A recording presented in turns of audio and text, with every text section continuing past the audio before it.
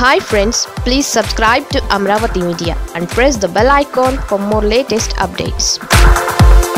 పవన్ కళ్యాణ్ చేయాల్సింది ఇది, చేస్తున్నది ఇది. ప్రశ్నిస్తున్నానని చెప్పి మరీ రాజకీయాల్లోకి వచ్చిన 5 ఏళ్ల తర్వాత జనసేనాని గట్టిగానే ప్రశ్నిస్తున్నారు.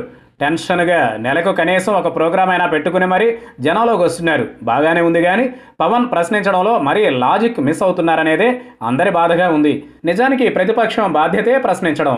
అధికారం మత్తులో నాయకులు తెలిసి తెలియక తప్పులు చేస్తారు. వాటిని ఇవిగో అని చూపించడం ప్రతిపక్షం లక్షణం. కేవలం చూపించడమే కాకుండా నిర్మాణాత్మకమైన సలహాలు కూడా చెప్పి సర్కారుకి దిశానిర్దేశం చేయడం ఉత్తమ ప్రతిపక్ష నేత ధర్మం. కేవలం వ్యక్తిగత ఆరోపణలు చేస్తూ బురద జల్లి వెళ్ళిపోవడం మరో రకం ప్రతిపక్ష పాత్ర లక్షణం. ఈ కేటగిరీలు చూసుకున్నప్పుడు మనం ఉత్తమ ప్రతిపక్ష నాయకులు లేరని తేలిపోయింది. ఉంటే గింటే వారు తొలి 3-4 ఎన్నికల వరకే పరిమితమని కూడా చరిత్ర పుస్తకాలు చెబుతున్నాయి. ఇక మధ్య రకం ప్రతిపక్ష పాత్రను కూడా గడిచిన కొద్ది సంవత్సరాలలో చూడలేకపోతున్నాం. ఎందుకంటే ఇది తప్పు అని చూపించి ప్రశ్నించడం కూడా గొప్ప విషయమే. అలాంటి రాజకీయం మారిపోయి ఇప్పుడు తప్పున్నా లేకపోయినా మేము ప్రశ్నిస్తాము, మీరు భరించండి అనే రాజకీయం తయారైంది. ఇందులో విశేష రాజకీయ అనుభవం ఉన్న నాయకులు కూడా తమదైన పాత్ర పోషిస్తూ ఉంటే పవన్ కళ్యాణ్ లాంటి కొత్త నాయకుడిని అని ఏం లాభం అనుకోవాలి?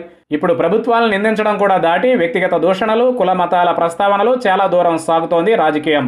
పవన్ కళ్యాణ్ తాను ప్రభుత్వాన్ని ప్రశ్నిస్తున్నానని అంటున్నారు. మంచిదే, కానీ ముందు సమస్య గురించి పూర్తిగా తెలుసుకుని ప్రశ్నించాలని వైసీపీ నేతలు కోరుతున్నారు. ఆ సమస్య ఎప్పుడు పుట్టింది, దాని ప్రస్తుత పరిస్థితి ఏంటి అన్నీ చూసి మాట్లాడాలని మంత్రి అనిల్ కుమార్ యాదవ్ లాంటి వారు సలహా ఇస్తున్నారు. పవన్ కళ్యాణ్ నిజంగా 5 ఏళ్ల క్రితం ఎందుకు ఇంతలా జనంలోకి వచ్చి ప్రశ్నించలేదో తెలియదు, కానీ నాడే ఈ పని చేసి ఉంటే ఈ పాటికి ఆయన కాస్త బలమైన ప్రతిపక్ష నాయకుడిగానైనా మిగిలేవారని రాజకీయ విశ్లేషకులు అంటున్నారు. 5 ఏళ్ల చంద్రబాబు హయాంలోనూ అనేక తప్పులు జరిగాయి.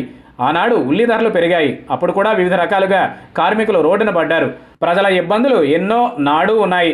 అప్పుడు గట్టిగా గళమెత్తి జనంలోకి పవన్ కళ్యాణ్ వచ్చి ఉంటే నిన్నటి ఎన్నికల్లో ఆయన పార్టీ ఇంత దారుణంగా ఓటమి పాలయ్యేది కాదని కూడా అంటున్నారు. ఇప్పుడు పవన్ కళ్యాణ్ గట్టిగానే నిలదీస్తున్నారు. జగన్ అధికారంలోకి వచ్చిన మరుసటి రోజు నుంచి గొంతెత్తి మాట్లాడుతున్నారు. అయితే పవన్ కళ్యాణ్ ఇక్కడే లాజిక్ మిస్ అయ్యారని అంటున్నారు.